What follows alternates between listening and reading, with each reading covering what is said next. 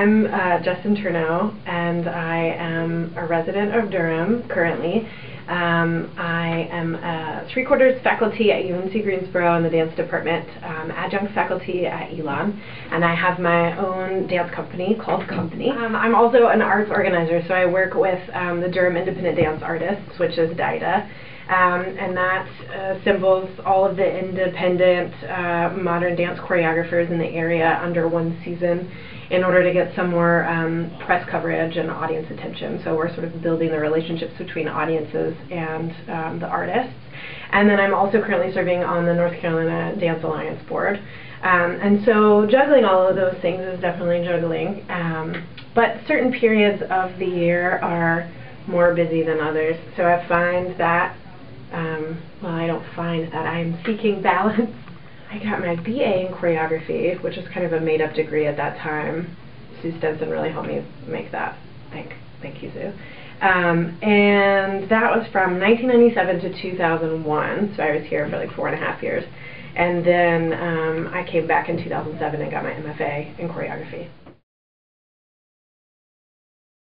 And I moved back to Charlotte, and while there were things going on in Charlotte, they weren't necessarily things that I wanted to be involved with or didn't have access to. Like, some of the companies were more established or were styles that I wasn't trained in, and so I just started something. I started this dance collective. We even got our 501c3 status called Project Insight, and it sort of bound together with all of the young artists who had moved to the area at that time and all of these different disciplines. So there was this sort of strength in numbers, you know, and we were all collaborating a lot, which was really fun, and I think probably, you know, shows up now in how interested I am in collaborating with other people and other artists across disciplines. And so that was interesting, and I'm glad I spent some time outside of that. That was also the first time I got involved with the dance festival. So I went on tour in 2006.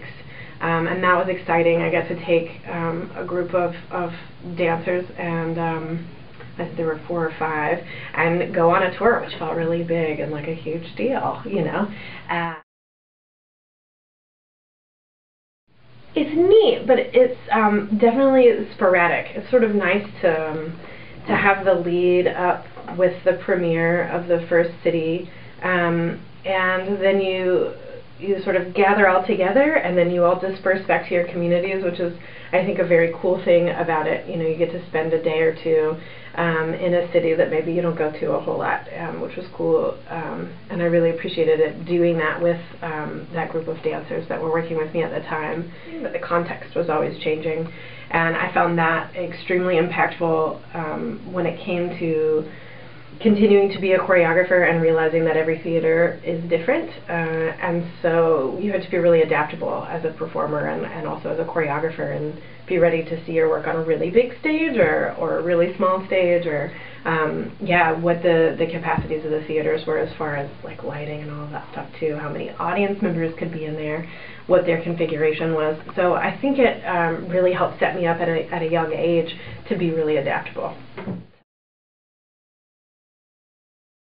Work, go, make work, show work, reach out to your communities for help. This is something that I'm finding a lot working with the Dance Alliance and with DIDA in Durham, is that people want to help, but you sort of just have to get out there, meet your fellow artists, and also artists in other areas, lighting designers, technicians. I think the best thing you can do for yourself is not to hole up, but to just get out there as much as you can. Yeah.